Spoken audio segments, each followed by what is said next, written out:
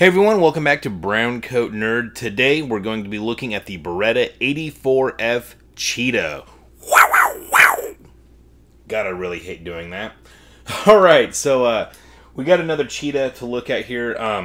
This one I wanted to hurry up and get out so you guys can get an idea of what AIM Surplus is currently offering. And by current, this was ordered early May of 2023.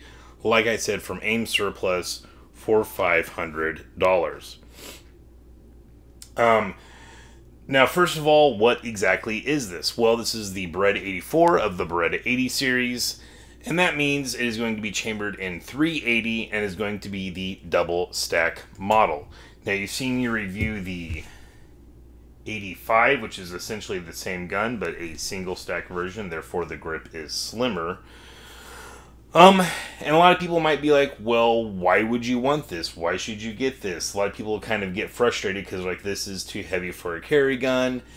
It's too large for a carry gun, etc., etc.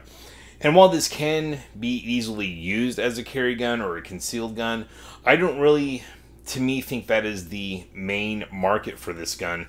Really, I think what this gun is marketed towards are people with smaller hands and female shooters. Now, this gun is kind of getting reborn as the Beretta 80X Cheetah. That is basically this gun evolved a little bit further, and Beretta is just straight up advertising that to the female market. Now, that's not because it's a little purse gun and it's, you know, easy to handle and not any recoil, but it's because it's a smaller framed gun. And it is kind of right in between that full-size gun and kind of a compact gun, which, like I said, you can use this as a carry. Is it the best carry? No, not necessarily. So this is really what I think is the best gun for someone with just smaller hands, which I do have smaller hands. And so this is a great range gun. These are also great little guns for first-time shooters. I've got a original 81, which is essentially the same gun, but chambered in 32 ACP. So you can imagine with this nice wide grip in 32, how great that gun is. And these are actually pretty sweet little shooters. I will admit, when I first purchased this, I was intending on carrying it. This is the 85, the single stack. I wasn't the greatest shot with it, so I didn't really end up shooting it that much. Eventually got a Glock 43 to carry. Took this back out with me, and I all of a sudden was a great shot with this, and kind of has stirred up my love for these little cheetahs again. Like I said, they're great little shooters. They're very well built. They have very nice triggers. The slides do tend to be pretty stiff on racking them back. It is worth noting that they did make a tip-up barrel version, which EAA is now importing a Turkish copy version of that.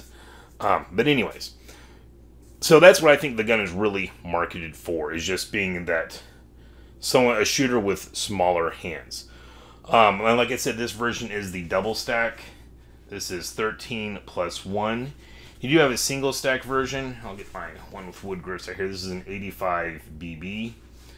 So you can see it's not a huge difference, but they are slimmer. And then, of course, if you were to put some lock grips on your single stack like I did with this guy here, thins it out quite a bit. Like I said, this is 13 plus 1 with that double stack mag. Another thing people will often ask is, oh, this is a great little gun, but I want one in 9mm. Why is this a 9mm and not 380? A lot of people look at this and just think it's a all-around scaled-down version of the 92. While yes, it very much does look like a scaled-down 92, it is not a scaled-down 92. The trigger mechanisms are very similar. They do have that open-top slide, which Beretta's done for a long time, since before the 92. But your 92 has lugs. And we can see those drop out of the way here. You can even see the barrel get pulled back some. This is all a design that, well, to be honest, Beretta stole from Walther. Now, the 80 series guns, they do not have lugs. You can see when I pull that back, the barrel does not come back. Well, the barrel is not actually pinned to the frame. Once it's fully assembled, it is fixed into the frame. And this is purely a blowback action gun. So, blowback in 380, while it's not uncomfortable, for a 380, some might be like, oh, that's a little snappier than I anticipated. Definitely would not be fun in 9mm. Now, Beretta does make like subcompact versions of the 92 and some that are single stack. And that's basically that market there. So the reason you don't see these in, 9mm Parabellum and just 380 or 9 short is because of the operating system, because it is direct blowback. Now these guns did go through a lot of changes. You would start out with the original series. So the original version of this would simply just be the 84, like how we have just an 81 here. That would evolve on to the B, the BB, the F that we have here, and then the final version, or what once was the final version, the FS. And like I said, now with Beretta introducing the 80X Cheetah, that's kind of the next version of this gun here. Now I do have the single stack BB version of this gun. This is an 85 BB. This is the 84 F. And these two changes right here that's a big difference in the evolution of this gun. BB and everything before it had a blued finished slide, had a black anodized frame. You'd have a more classic curved trigger guard. Whereas the F and the FS, they got away from the bluing and the anodizing and just used, I forget Beretta's little special name for this coating, but it's kind of more of a flat black painted on type of finish. We have that more quote-unquote tactical squared off trigger guard. Also, the F and the FS have a chrome-lined barrel, whereas all the ones before that do not. And throughout the evolution of these models, they did thicken up the slides a little bit. They did thicken up the barrels a little bit, add additional serrations and stuff like that as well. The other big difference on these two guns, and these are kind of like if you're trying to decide what model you want to get, this is the big one here. And that question is, do you want to be able to carry it with the hammer back and the safety on? Or would you rather have a decocker? So the F and the FS you cannot carry with the hammer back and the safety on. Which brings me to another point, and that's the safety. I discovered this with my 85, and I've seen videos where people talk about how this is a safety notch. And maybe in the FS it is, but the two models that I have, the second position of the safety is not an actual safety. Now, clicking that up, it's kind of covering the little red on the safety. One would assume that that is a safety, but it is not. Now, I literally just got in watching a video on a guy that had just purchased the new 80X Cheetah, and I've been very curious as to whether or not those have an in-between safety, because I have seen some people mention that it does. And I don't know if they're just getting it on that, this spot here and not bothering to, point it down range and test it. But I did come across a video of a guy showing his. Now, when he put it in the spot and pulled the trigger, nothing happened. But he said if he pushed like on one side of the trigger and pulled back, the hammer would drop. And he actually tested that at the range, and the gun did fire. So whether or not this is supposed to be a safety spot on the new 80X, I do not know. But I do know on the F and or at least the F, because that's the two versions that I have, it appears to be a safety, but it is not at all a safety. And yeah, just so you guys know, everything has been safety checked that's out on the table. But you can see this one does the same thing. And so, yeah, I definitely want to put that out there for you guys. Definitely test it at the range with a pointed, downrange. Do not just assume that's a safety. But that's the other big difference between the BB and the F, is whether you want to be able to carry it with the hammer back and the safety on, or if you want a decocker.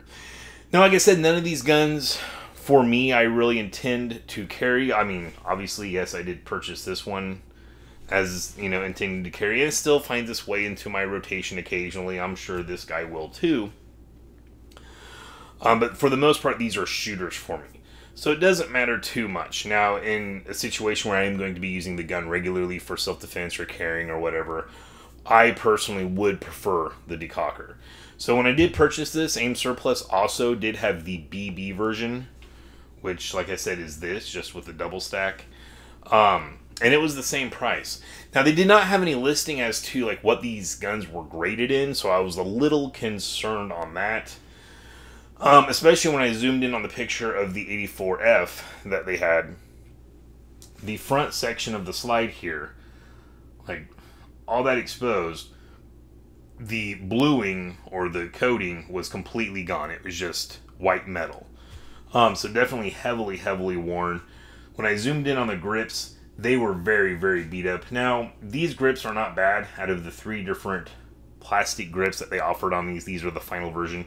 And honestly, they're really not that bad at all. But after putting a set of lock grips on my 85, I'm definitely getting a set of lock grips for this guy as well. So I do plan on changing those out. But still, the condition of the grips is going to give you an overall idea of, you know, how beat up the gun is, how much hell it's gone through.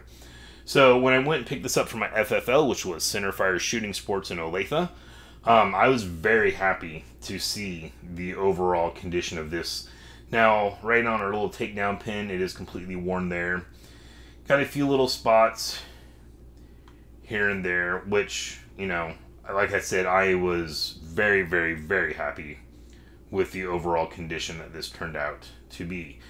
And you got a pretty good spot right there as well, but that's not too bad at all. I'll probably get some Luma Blue or Luma Black, whatever it's called, and try using that to touch up. I have not used that, but we will see how good that is. Imported by Century Arms International. They did put the import mark on the bottom of the trigger guard, which makes me happy. Now my BB, this one was actually imported by Beretta USA. So that line kind of blends in very well there. That was a nice one. The 85F are guns. I mean, it's a well done import mark. But it kind of makes it look like an airsoft gun or something. I don't know. That one's weird. And then my 81, that was PW Arms. And they put this on the bottom of the trigger guard as well. But they did a little bit better job at the quality of the stamping or laser etching, whatever you want to call it. Also, just generally lining it up. That one's a little crooked. But like I said, it's honestly not a big deal to me at all there. So I'm just happy it's on the bottom of the trigger guard. Now the other cheetahs that I have, I know where they came from. The 81 was an ex-Parisian guard pistol from Italy. There's countless videos on these on YouTube. You can see there it has a Cat 4 number. Some people will say that's how you're able to tell it's a prison guard pistol. Other people say no. I do know on the Beretta forums they've got a big list of serial numbers. A lot of times the serial number can kind of tell you if it was meant for a specific police department or not. That is how I know this one here was actually intended for the Carabinieri, the police, which are technically part of the Carabinieri, at least are technically part of the military. Which you will also notice a PM marking on there for the particle and magnaflux testing. So that was pretty cool.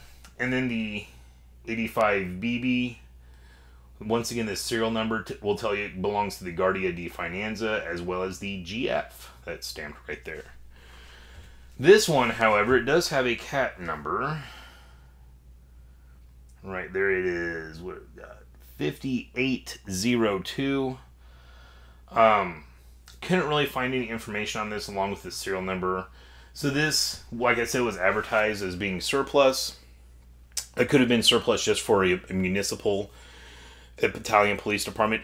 It could have come out of Israel. They didn't even say if it was an Italian surplus. So a lot of countries have used this for their police. So really, who knows where the heck this thing came from. So that's one kind of bummer thing. At least as of now, I've kind of run into a dead end on figuring out who had this gun before me. Hopefully I might be able to find some information. Another thing, when I first got this gun, like I said, it was in great shape, but holy cow, was it gunky. I cannot believe that the outside was as in good of shape as it was for being as dirty as it was. When I went to go take this down, I could barely get the takedown lever to switch down. Like, I kind of fully accepted I'm going to have to take this to a gunsmith now. But I just kind of sprayed some CLP around here, kind of let it soak in. When I first got this, I'd push up the release, and you can see now it's returning on its own. But before I'd push it up, and it would just stay up, and I'd have to push it down from this side. Eventually, I was able to get the slide off, and it was just like a really fine, gritty mud that was just slapped all over on the inside of this thing. I mean, this thing was crazy dirty on the inside.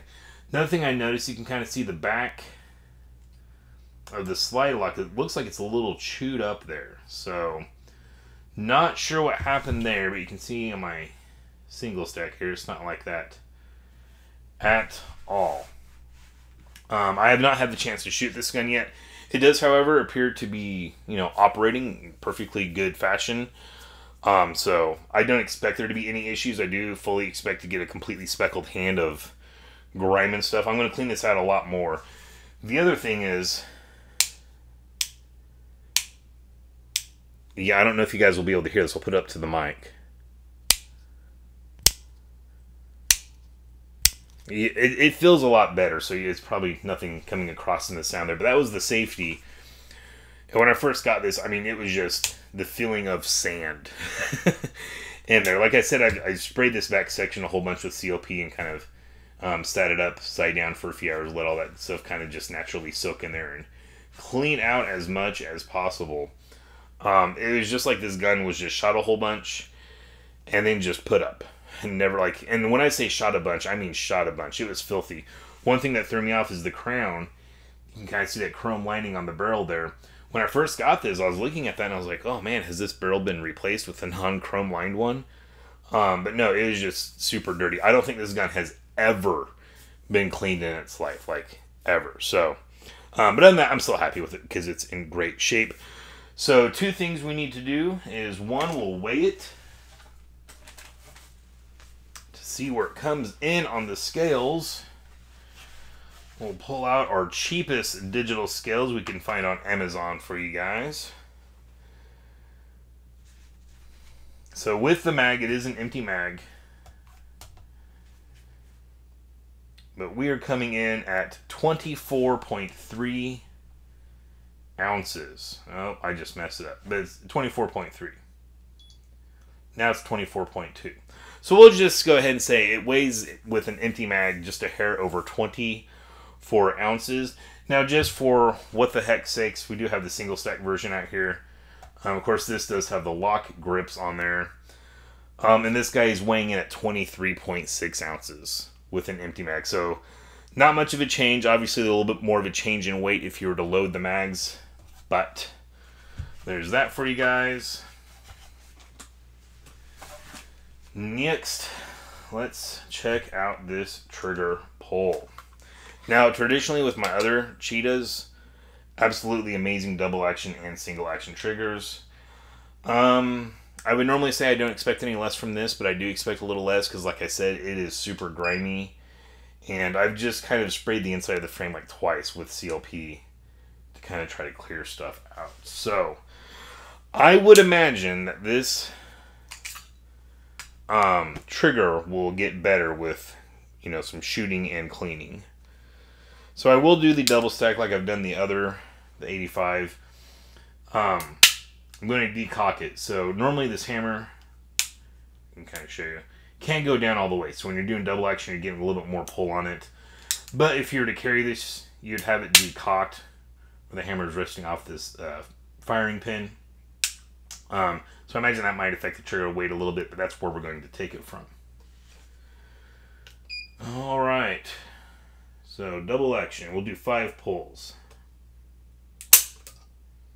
6.12 ounces.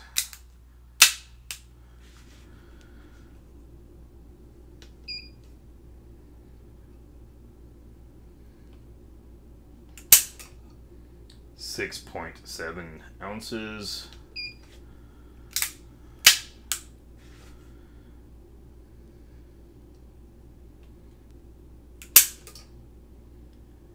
Just a hair over 6 ounces. I've lost count. Was that 4? I think that was 4. 5.9 ounces. So our average, 6 pounds, 3.5 ounces for the double action trigger pull. So not bad there at all. Also, the reset Not too far out. It does have an audible click.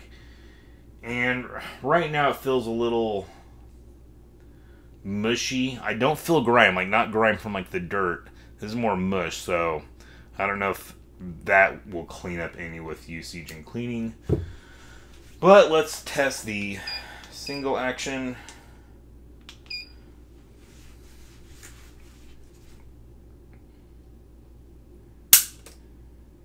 £2 pounds, 15 ounces.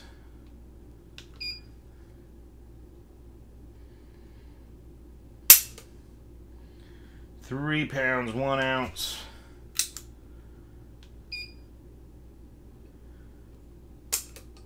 Ow. That was my thumb. Sorry guys, we're gonna start over on that one since I goofed that up. Oy vey. Alright. We'll get this eventually. Just gonna be quiet and get this done this time.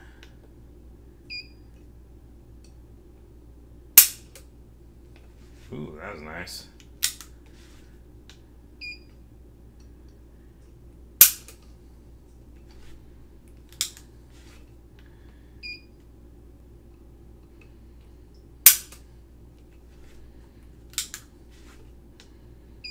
Is this 5? Dang. Average. 2 pounds, 12 ounces. I cannot complain.